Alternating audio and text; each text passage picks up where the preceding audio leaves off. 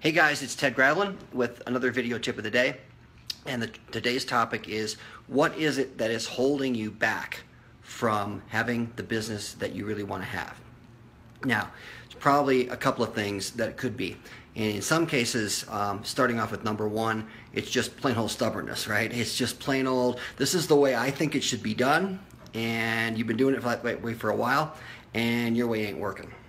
So when that's the case, you just need to change it and change the way you think how it's supposed to work, because clearly there's people who have done it and doing it and they've got the results you want. You should probably start doing what they're doing, taking the actions they're taking and doing what they're doing. Now, the second one, and it's way more insidious, is fear. You have a fear. You have a fear that if I do these things, it's not going to work. Maybe it works for them, but it won't work for me. Or you're afraid. Let's get more an example. You're afraid, like, if you get your pricing to charge what you're actually really worth, you're afraid no one's going to pay it. Or you're afraid that somebody's going to laugh at you. And, you know, like guys that you don't even know, like other technicians and stuff that have absolutely nothing to do with your business are going to laugh at you. And in the end, you have to decide whether or not you're going to let that fear do your things for you, or whether you're going to move forward and take actions. Now, how do you get around the fear? What do you have to do? Well, the best thing to do is figure out exactly the actions it takes and break them into small, bite-sized chunks. That's what I do when I'm working with my clients. We always break them into small chunks. So here's an example of that.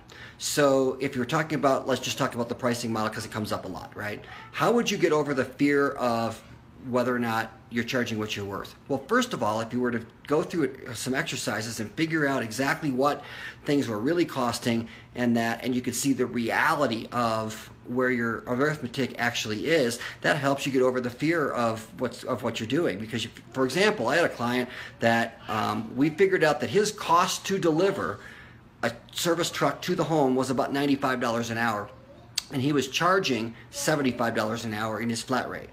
So we could see right away he had to get over it, because he's like, well, clearly I can't hold on to this. I had to move forward. So starting with one step and the next step and the next step, and then you'll get there.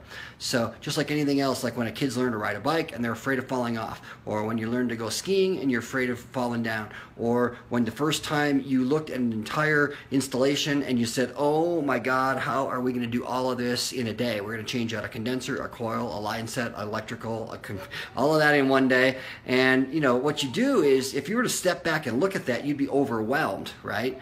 But what you really do is you just take it one step at a time. First thing we have to do, remove the equipment. Next thing to do, figure out and place the new stuff. Next thing to do, figure out how to hook up the ductwork. Next thing to do, figure out how to hook up the electrical. Pretty soon you're like, hey, it's only lunchtime and we've got about half of it done. It kind of works that way. So that is the key, is that getting over the fear of making a change. And once you make those changes, things start to work really, really great. So that's the tip of the day, is don't let those roadblocks get in your way. Handle the fear, give up on it, and we'll talk soon.